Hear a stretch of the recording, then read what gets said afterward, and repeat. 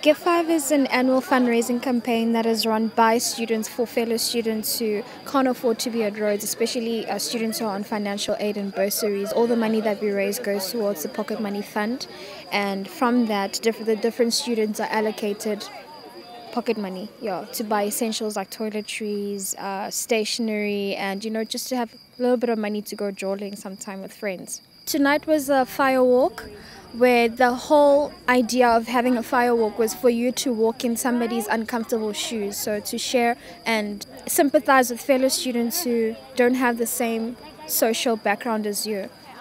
The Firewalk, not only are you challenging yourself psychologically, but you're also helping another student. After you've finished walking, you can conquer. Like, I believe that I can conquer everything. Whatever I want, I can achieve.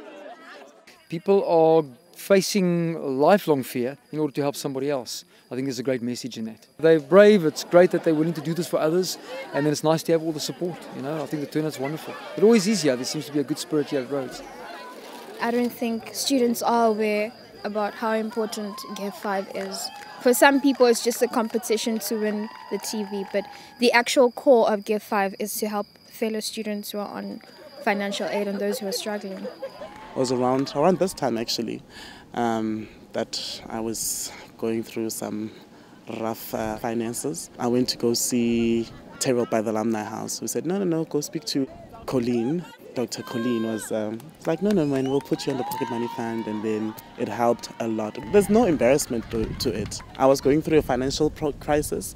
The university was out there was available to help me through it. It was just 170. It was 170 last year, and 170 from nothing is a lot, because you can buy toiletries, you can grab a drink at the Rat, you can live like a normal student for a couple of days.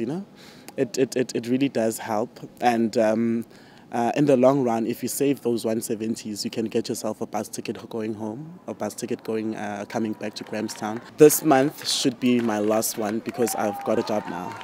Once you sort it, you move, someone else gets in. I always encourage people, like, if you are going through a rough patch, speak out, because if you don't speak out, who will help you? The Alumni Relations Division, those people in there, you can literally go in there anytime and they have your back.